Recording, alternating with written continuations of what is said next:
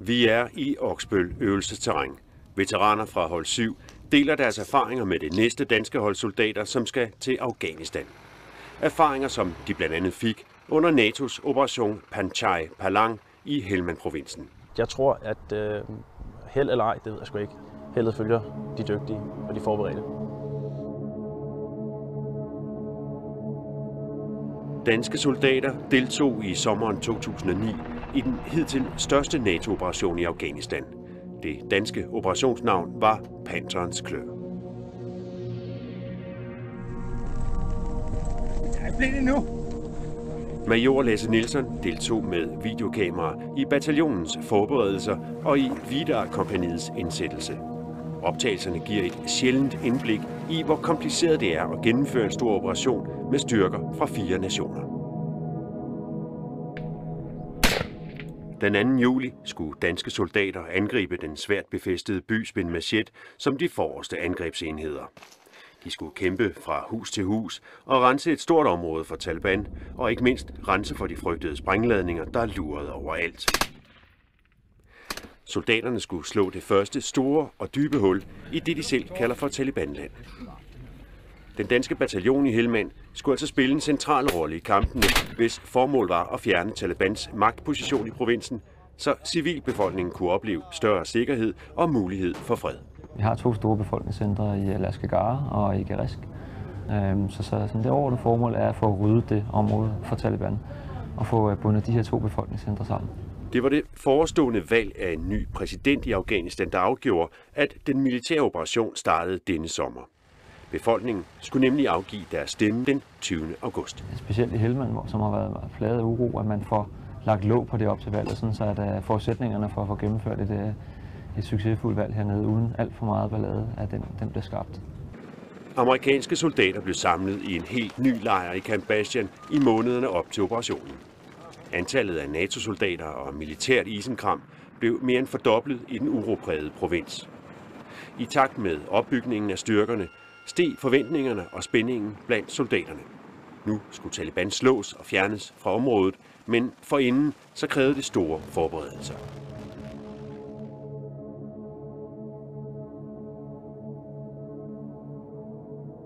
Vi har set mulig morterskudafgang 800 meter vest for vores tidligere position. Det er ret vigtigt, det er præcis det her. Der er stadig uger til Operation Pantherens klør startes. Soldater fra Vidar Companyets første deling er på patrulje for at få oplysninger om fjenden og det terræn, som de danske soldater snart skal angribe dybt ind i. 2, hvis du har overskud til det, når du er kommet væk opfra og kommer ned i grøften, så prøv at komme med et cirka grid på, hvor skudafgangen var. Patruljen giver stor risiko for sammenstød med fjenden. Taliban har forskanset sig i området og har trukket en streg i sandet. Hertil og ikke længere. Området kaldes for Spinmashet. Og der er 05 igen. Hvis vi kan få stillinger på tagene, vi skal stillinger højt, så vi kan se hen over det lukkede. Mens danskerne rykker frem, kommer en afghansk deling i klemme længere frem. Så danskerne bevæger sig frem for at fange Talibans opmærksomhed og for at tage presset fra den afghanske deling. Den kritiske situation blev reddet ud. Patruljen fortsatte og endte godt. For de fik vigtige oplysninger om fjenden og terrænet med hjem. Der kommer lidt vigtige meldinger nu. Det lader til, at lige op i hegnet til venstre for os, der er fjenden. Denne opklaringspatrulje var blot en af mange, som blev gennemført i Green Zone, før Operation Pantherens klør kunne starte for den danske bataljon. For danskerne og deres britiske kolleger var den største udfordring, at Taliban intensiverede sin brug af vejsidebomber og selvmordsangreb. En frygt, der viste sig velbegrundet. Den 17. juni mistede 3 danske soldater livet ved en vejsidebombe i udkanten af Gereshk. We will remember them. En af de helt store udfordringer har været, at man i den periode her, hvor planlægningen har løbet, det har så været sammenfaldende med en helt klar øget tilstedeværelse og aktivitet af Taliban i det øvrige del af vores område. Så vi har måttet håndtere adskillige selvmordsbomber og en masse kamphandlinger, mens vi har planlagt undervejs. Så det har været en af de store udfordringer. Ugen efter gennemførte Taliban 3 voldsomme bombeangreb mod civilbefolkningen og afghanske politistyrker inde i Gereshk. Traumacentret i Camp Price modtager sårede og kvæstet hver gang ulykkerne rammer. Soldaterne kalder det for mass casualties, og alle ledige soldater og civile i lejren hjælper til, så ofrene får en hurtig behandling og bliver stabiliseret og fløjet til større hospitaler i provinsen. Og sidste besked fra amerikanerne er, at der skulle være en lastbil på vej med yderligere 2 sovende hovedvagten. Selvom samarbejdet med britiske og amerikanske soldater er indøvet gennem mange år, så er det en udfordring, når der er så mange nye ansigter, som operationen har bragt med sig. Men alle detaljer skal vendes og aftales og være på plads. Samarbejdet starter ved staben, som skal samle mange tråde. I dag er der kaldt til et andet koordinationsmøde en uge før angrebet startes. Vi har alt, hvad man overhovedet kan trække på i Helmand og i NATO-arsenalet. Den danske bataljon skal arbejde særligt tæt med en af de britiske bataljoner. Den kommer fra Midt-England. De kalder sig Light Dragoons i daglig tale. Og det skal vise sig, at de danske og de britiske soldater på jorden bogstaveligt talt skal kæmpe skulder ved skulder under Operation Pantherens klør. Forberedelsen forud for operationen gik meget ud på overvejelser fra min side af og fra min folks side af, med hvilket grej vi skulle have med, hvor vi skulle lægge vægt, da vi var stormgruppen, og skulle gerne være så lette som muligt og så hurtigt som muligt. Samtidig har ammunition nok med og vand nok med til at kunne klare os i op til et par dage. Så det stillede mange store krav i hvert fald til overvejelserne.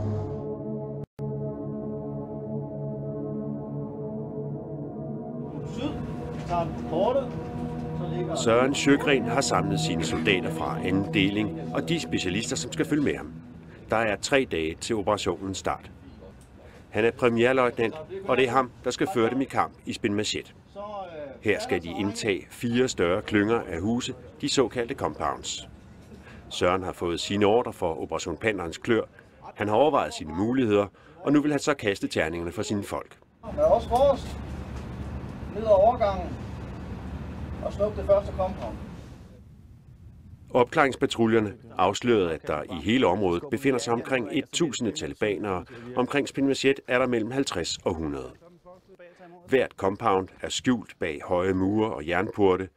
De består typisk af flere huse og en endeløs variation af køkkenhuse, depoter, stalde, lokummer og skure. Og de største kan have kælder og første sal. Med andre ord, så er hvert compound et mareridt at skulle rense for Taliban, og hvert skridt kan udløse en IED. Anden deling skal gennemføre den farligste form for kamp, angreb i by. I det danske område, der er der i virkeligheden der er der 2 store vardier, som det hedder, altså hvor der simpelthen er en flodleje, der løber ned ude fra ørkenen, ned i green zone, igennem den her kanal. Så det vil sige, at der er 2 store steder, hvor vi kan ved at besætte det terræn og dominere det, så kan vi kontrollere bevægelsen ind og ud. Vidar Companyet og kampvogne skal dagen før stormen køre til et opmarchområde lige nord for byen Spinmachet. Herfra skal de opsøge ildkamp med Taliban, mens området sikres. Det andet kampkompagni, Charlie-kompagniet, skal nogle kilometer derfra forsøge at vildlede fjenden om, hvor hovedangrebet gennemføres.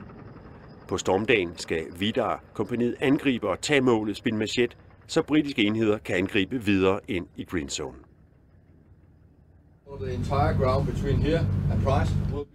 2 dage før angrebet har staben kaldt til rock drill. Det betyder, at de skal afprøve deres plan og gennemføre et krigsspil. De blå venner angriber de røde fjender, som reagerer, og de blå handler igen. Alle momenter og risici bliver drøftet og testet. Der er en hårfin balance mellem at optræde aggressivt i angrebet, og så samtidig forsøge at undgå tab og skader. Andet sted i Camp Price øver Søren og hans folk i anden deling sig på en særlig farlig del af angrebet. Fuld fart fremad. Vi skal leve af kampvognes støtte og skimitarddelingens støtte. Og så det maskingevær, vi er placeret heroppe. Der, hvor soldaterne skal bryde ind i de compounds, hvor Taliban forventes at kæmpe fra.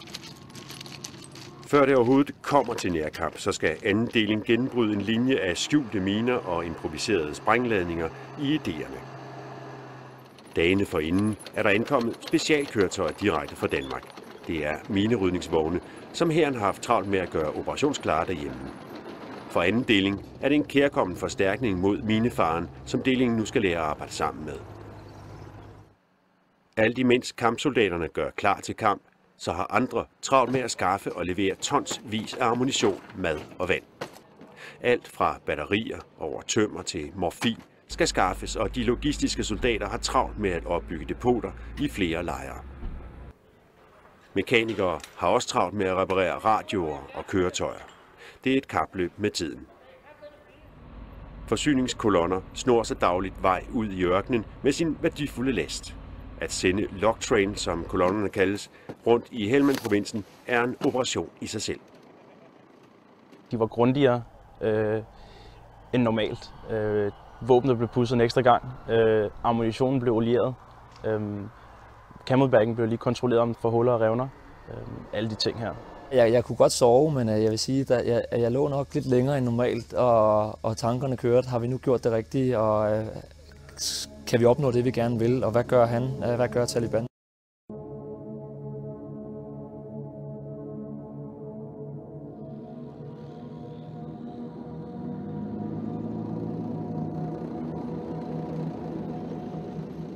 Danske kampenheder kører fra Camp Price i Helmand. De er på vej ud til et område nord for byen Spinmachet.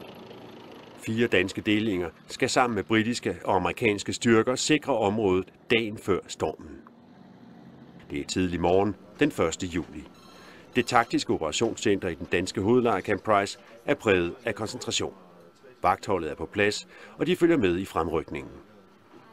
Anden deling og Søren Sjøgren orienterer sig i terrænet, mens kampvogne, ingeniører, ambulancer kører mod deres bestemmelsessted. Han sikrer området og guider kompagnichefens rullende kommandostation på plads. Klokken den er nu 20 minutter over 11, og vi er for 2 timer siden blevet beordret til at køre herud på det her højdeparti for at lukke en overgang, en bro, som fører ind til Green Zone af, således at vi kan vise vores modstandere inde i Green Zone, at det er os, der bestemmer. Området afsøges for miner og IED'ere af danske og britiske soldater i samarbejde. Soldater fra begge lande er tidligere blevet dræbt af IED'ere i netop dette område. Helt fremme ved de 3 danske Leopard-kampvogne holder man et vågent øje med Spinmachet. Delingsføreren er ved at forklare morgendagens angreb, da projektilerne pludselig smelter over hovederne på dem. Infanterikompagnierne kom rød frem med forreste deling og tag selvfølgelig. Og det har soldaterne ventet på siden solopgangen.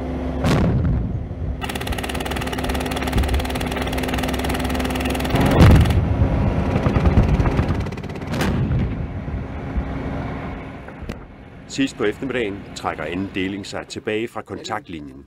Søren besætter en compound, som senere skal være forsyningsområde og sanitetsplads. Kort tid efter forsøger Taliban for anden gang på at tage kampen op. Men et guided missil skaber ro. Det, der er særligt, og det, der er rart ved det her, det er, at nu er alle er mentalt indstillet på, at vi skal ned og slås med fjenden. Så i stedet for, at jeg kører frem og kører rundt alene med min deling, så er alle nu med på, at nu skal der ske noget. Alle er klar. Alle har fingrene på aftrækkeren og er klar til at hjælpe mig, hvis jeg kommer et eller andet dernede. Søren mødes med kompagnichefen for at løbe fakta og angrebsplanen igennem for en sidste gang.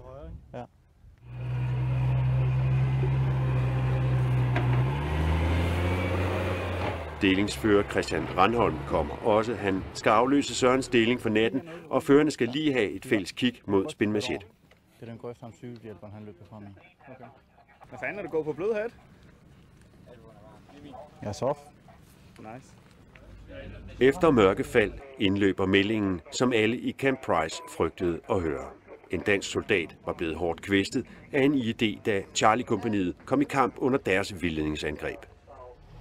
Og det giver en noget nedtrykt stemning for alle de tanker, soldaterne måtte have haft, og jeg selv i løbet af natten, de var nu bekræftet, at der kan altså ske det værste under det angreb her.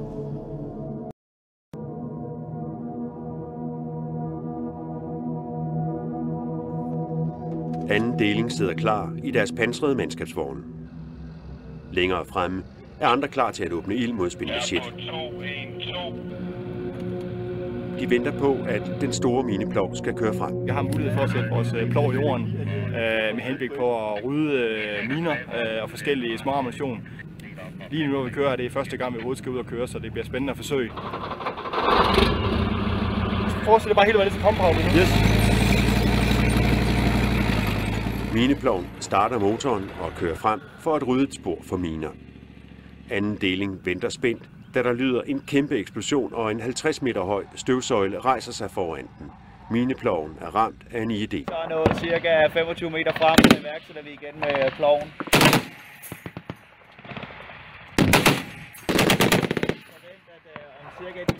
Mens hjælpen er på vej til mineploven, så åbnes der ild mod fjenden.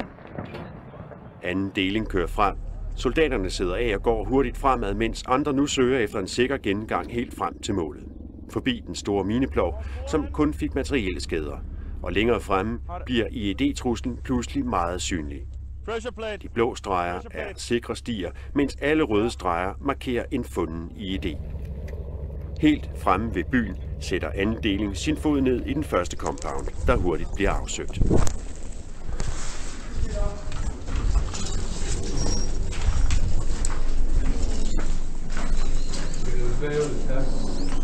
Taliban er væk, så det der er truslen nu, og givetvis resten af dagen, indtil vi kommer et godt stykke længere sydpå, så er det det, der ligger i jorden.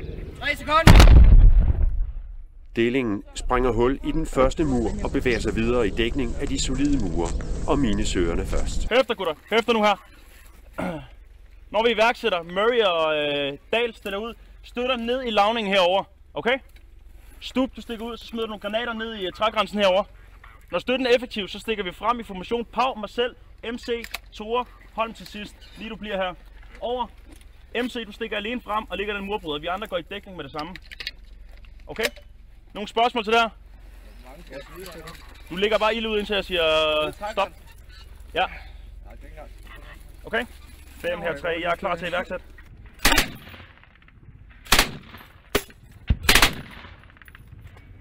Her 3. Jeg sætter i værk. Stormgruppen løber fremad og deler sig længere fremme. 2 mænd løber til højre. De skal sprænge hul i muren. Kan vi lave indbrud her? Kan vi komme ind? Eller skal der sweepes ind? Ved udgangspunktet kan man se sprængningsholdet fremme ved muren, og få sekunder efter gruppen stormer mod hullet. Vi kan også gå den anden vej ud der, hvis du vil. Giv mig lige en melding, inden du stikker videre over i den næste compound. Det ser forholdsvis intakt ud, og herfra der kan jeg støtte ind i selve compoundet, inden du rykker ind, hvis du ønsker. Resten af delingen slutter på, og sådan går det fremad, compound for compound. Det er stadig formiddag, varmen er ekstremt høj, og soldaterne kan ikke finde skygge for solen. Dagens første erobringer er gået som planlagt og uden tab. Søren og hans deling mangler stadig at angribe og sikre mere end 20 compounds.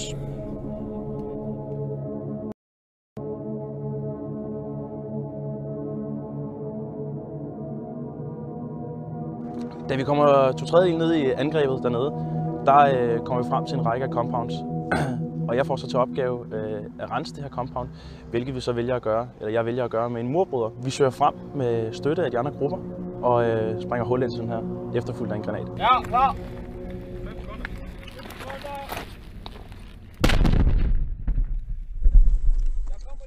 Klokken har passeret frokost, og der er ulidelige 64 graders varme i solen. Vent. Der kommer en bombe ind. Der er have til venstre. Har det. Compound, den retning. Jeg kan ikke se, hvad der er den retning. De danske soldater fra Vidar Kompaniets anden deling har været i angreb i 4 timer for at erobre byen Spinmachet. Jeg kan ikke se en skid. Jo. Kast den retning. Den vej. Den vej. Sikre mig lige. Sikre mig lige. Jeg går bag om dig. Der er ikke slippe på venstre side af det her. Er du klar? Er du klar? Vent, jeg tror, hvor du kigger. Kig, hvor du kaster. Bombe, bombe!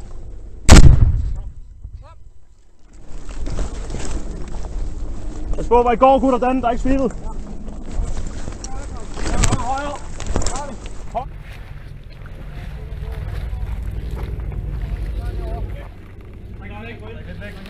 Denne compound viser sig at skjule noget særligt. Bare vent. Altid godt set. Vent her. Så får det komme. Det er masser. Her 3 skidt. Selvom IED-fabrikken ser primitiv ud, så kræves der ikke mere for at samle de frygtede sprængladninger. Pressure plates, som ved tryk udløser eksplosionen, ligger efterladte, men klar til brug. Jernkugler i en sprængladning bliver knust til skarpe fragmenter, der skydes i alle retninger. IED'er er simpelthen designet til at dræbe og lemlæste mennesker. Og Taliban synes at have rømmet området i hast. 64 grader i solen er en udfordring i sig selv. Anden delings soldater er trætte, de er uden vand, og de skal indtage det sidste mål, kaldet Yellow One, om mindre end en time. Delingsføreren Søren Sjøgren er i tidsnød og overvejer sine muligheder. Han mangler at erobre 5-6 compounds i Spin Machet, men Taliban har indtil nu været passiv. Søren vælger at gå direkte til Yellow One, så resten af Vidar Company kan fortsætte deres del af angrebet på Spin Machet. Fremme i målet kan soldaterne sænke paraderne for en kort stund. Jeg er træt. Jeg er tørstig. Og så vil jeg gerne sove. Det er hårdt og tungt og varmt. Soldaterne har været presset, men der er plads til smil, også selvom de måske får ordre på at fortsætte angrebet. Jeg vil nok starte med at græde. Det skal jo gøres.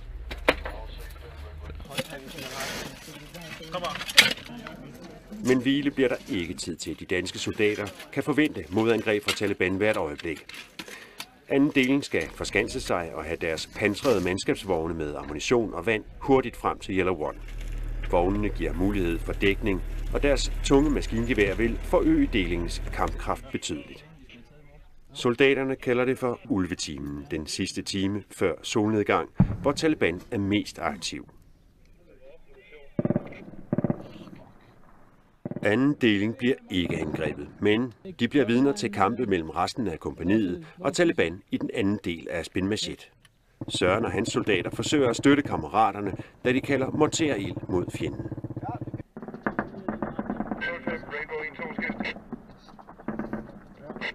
Tjek retning 150 ud. Flere callsigns der er skilt.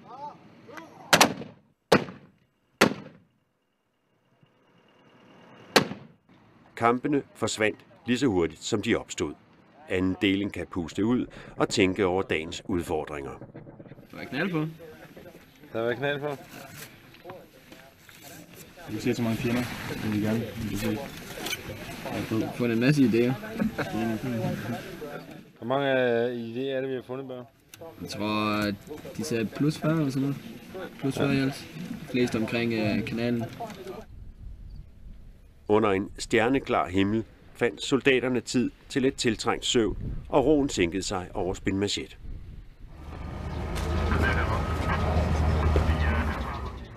Den næste morgen ankom britiske soldater til Yellow One.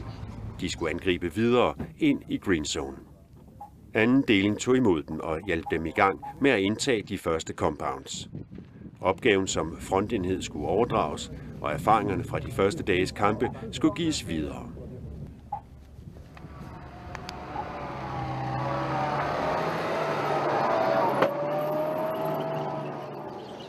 Alt imens havde de logistiske enheder travlt med at samle og fragte forsyninger frem til soldaterne ved fronten. 99! For operationen var langt fra slut. På 2 uger knustes Talibans magtbase i Helmand. Omkring 10 dage efter indtagelsen af Spin Machet kunne Søren og anden deling sammen med resten af de danske soldater fra hold 7 returnere til Camp Price. Operation Pantherens klør var slut for deres vedkommende, og imod alle odds blev kun én hårdt såret, men ingen danske soldater dræbt under kampen. Det er en stor lettelse at mærke, at nu er man færdig med dagens arbejde.